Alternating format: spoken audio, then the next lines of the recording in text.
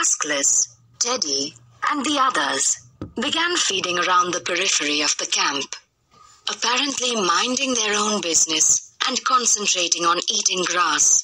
However, Tuskless surreptitiously turned the tip of her trunk towards the kitchen and the tents to smell what and who was there.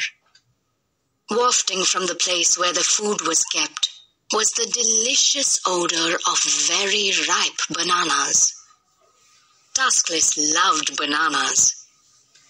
She had first tasted them at the lodge feeding place, where a man came twice a day with a wheelbarrow full of vegetable and fruit scraps. These were usually peels and old outer leaves of lettuce and cabbages. But one day, there was a whole stalk of overripe, almost fermented bananas.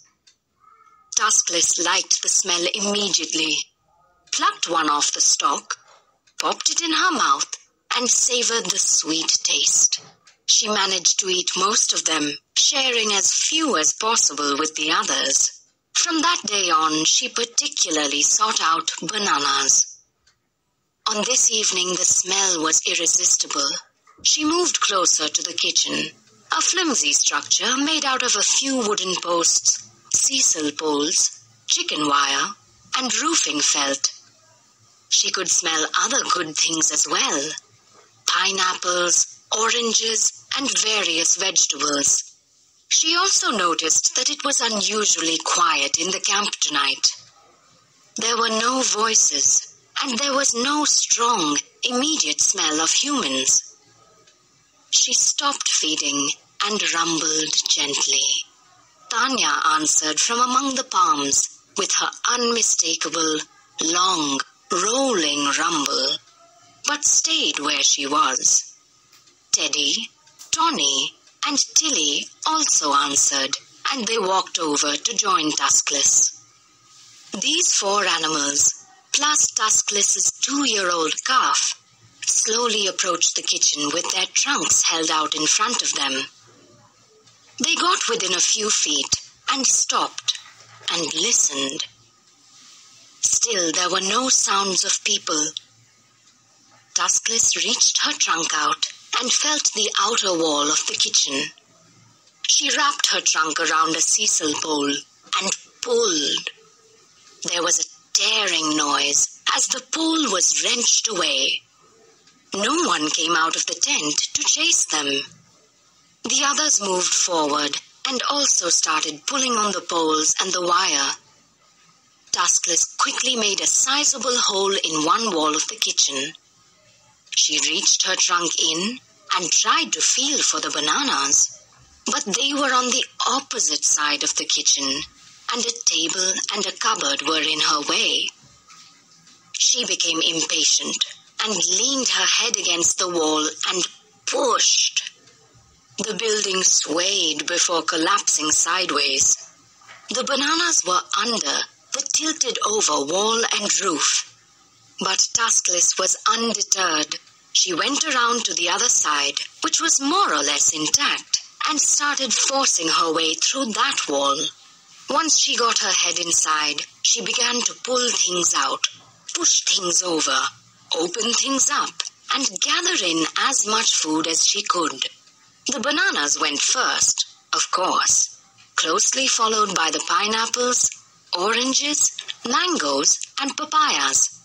These fruits, even large pineapples, could be placed whole in the mouth and crushed in the huge grinding molars with a great gush of juice.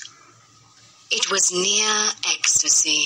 The vegetables, carrots, potatoes, tomatoes, onions, lettuces, cabbages, cauliflowers, cucumbers, avocados, string beans, zucchini, eggplants went soon after. Most of the fruits and vegetables were stored in tin trunks, but this posed no problem for an elephant. The tin trunk was lifted up and turned upside down and stepped on a bit and kicked about if necessary, until it disgorged its contents. Once the fresh produce was finished, Tuskless began to search around for other delicacies. She could smell bread and cookies and crackers in one wooden cupboard. This was knocked down and smashed open. The bread was quickly snatched up, and then the cookies and crackers were eaten, box or plastic bag and all. Next, a small camping fridge and a cooler were crushed, but neither contained anything interesting. Another cupboard with glasses and plates in it was tipped sideways, and broken glass joined the other wreckage on the dirt floor of the kitchen. The bigger fridge was pulled and dragged from its place until it toppled over, disconnected from its gas cylinder. Noxious propane gas hissed out of the dangling tube with a sound and smell that would certainly have sent lesser elephants away. Just as Tuskless and Teddy were tackling the third cupboard, with the jams and spices in it, they heard the engine of a car coming in their direction. A few minutes later, the headlights swept around the clump of palm trees at the clearing entrance and shone brightly on the 5 elephants standing in, on, and around the totally destroyed kitchen. The car hesitated for only a moment, and then the engine roared and the car headed for them. Each elephant grabbed a last trunkful and started backing or turning away, reluctantly abandoning the banquet. Tuskless held her ground a little longer than the others, but the vehicle came straight for her, making loud engine noises, and she too left, carrying a box of spaghetti in her trunk, while chewing on a paper bag full of half a pound of garlic. I can still close my eyes and vividly see that disastrous scene as I drove around the corner into the camp and our lights shone on what had been the kitchen. It was 4th November, 1978. As soon as the elephants left, I quickly got out of the Land Rover and crawled into the kitchen because I could hear and smell gas escaping. I found the gas cylinder and removed the regulator to close off the valve. I thought later how horrible it would have been if a spark had set off the gas while the elephants were there. The rickety, dry kitchen would have gone up in flames in seconds. As angry as I was at Tuskless and her gang, I did not want them to get killed or wounded. And in any case, I mostly blamed myself for what had happened that night. An unusual set of circumstances had led Tuskless to our kitchen. Masaku, my cook and camp worker, had left on 5 days' leave on 3rd November. On the day he left, my campmate Phyllis had come back from a trip to Nairobi with a huge load of groceries, meat, and fresh fruits and vegetables, including some overripe bananas with which she was going to make banana bread. The next day, filmmakers Warren and Jenny Gast had arrived at the camp for a project with yet another huge load of food. Since it was their first night there and Masaku was away, we had gone to have dinner at one of the lodges. Previously, we had left the camp unattended on many occasions. Elephants had broken into the kitchen 2 years before, when no one had been in the camp. It may or may not have been Tuskless. There were also a few males around who raided camps then. After that, we carefully put food away and closed all the trunks to reduce the tempting odors, and we had not been raided again. On this evening, we put away as much food as we could.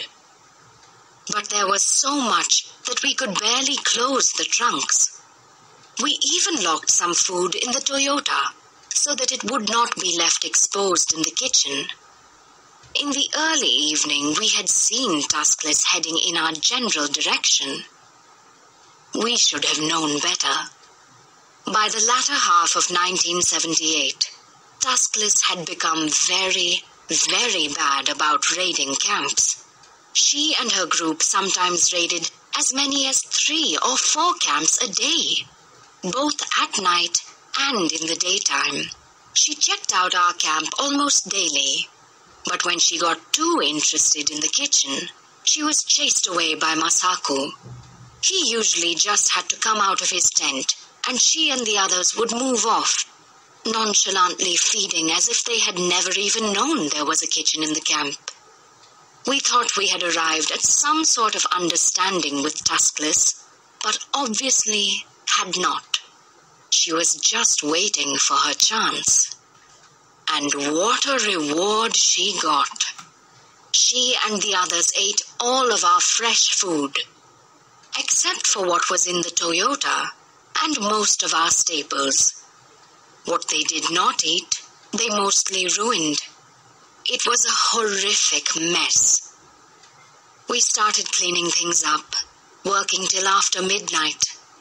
We ended up putting the refrigerator and one cupboard with the remaining food in a closed vehicle, in case the elephants decided to come back.